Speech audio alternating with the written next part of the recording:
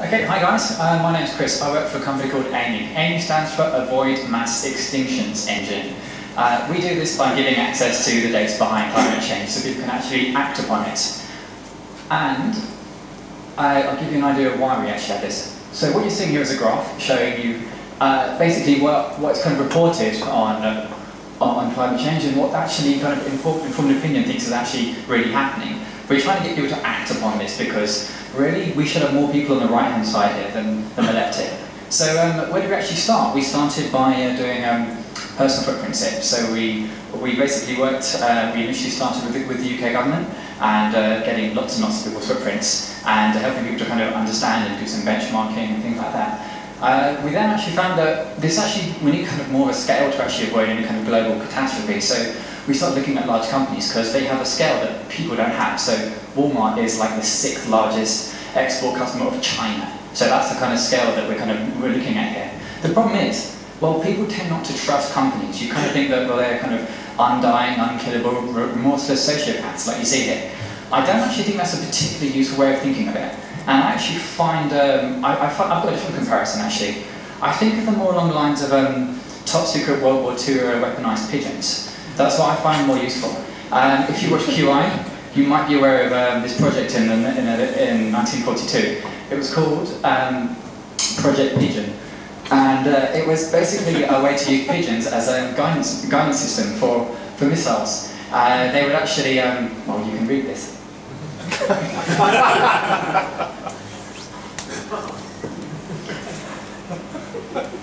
And as you can see the pigeons at the top here. Now you put 3 pigeons in there, so together they'd actually guide the missile. They'd focus on their immediate target, pecking away for immediate targets all the time and hurtle towards oblivion. They didn't really kind of have too many second flights, these pigeons. And as you can see, we've got a kind of recurring theme here. So we've got focus on immediate targets with hurtling towards oblivion. There's kind of a bit like the current economic situation that we have, right?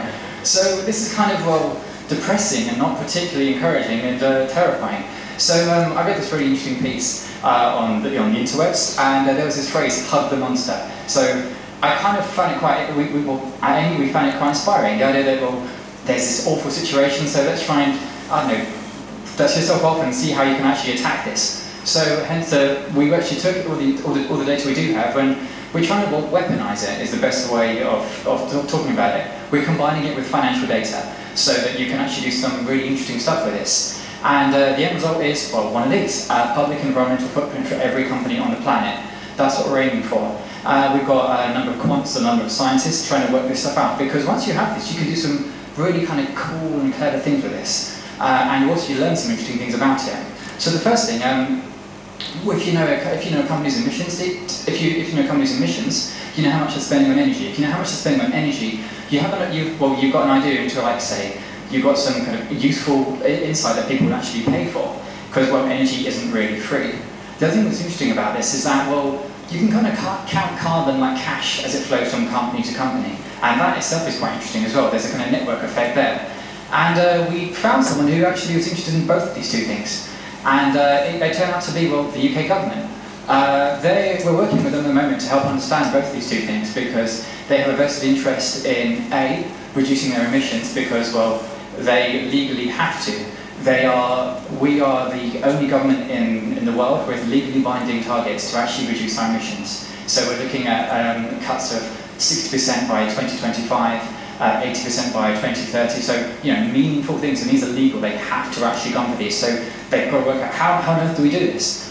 The other thing that's interesting is that, well, the government is kind of a big spender right now, like half the economy is spending going through a single entity. Now that's a pretty good lever, right? So if you can create something to change there, then you've actually got some scale, like the Walmart scale, just slightly less evil, right?